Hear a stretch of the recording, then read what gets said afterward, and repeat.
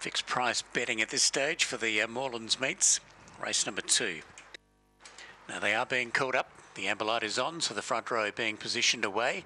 Second row about to join here for race number 2. Second race of the day from Warragul. This one over the 460 metres, and they're all set. Ready now. They're racing. Stepping out well is Ottle's Branch out in the middle, joined by Cyclone Ronda, and driving up Thug Rose between them. Wider Chill Out Dusty in a compact affair. Badly checked there, Cyclone Ronda. Coming to grease, Master Marcus. It fell heavily and left in front, Thug Rose. Thug Rose gets away from Modern Hero to second. Then Dark and Last, Chill Out Dusty. A gap off to Hoppy Lee. In the stretches, Thug Rose in front, but Modern Hero coming hard. Modern Hero tipped out Thug Rose. Third in Dark and Last. Then Chill Out Dusty, Hoppy Lee.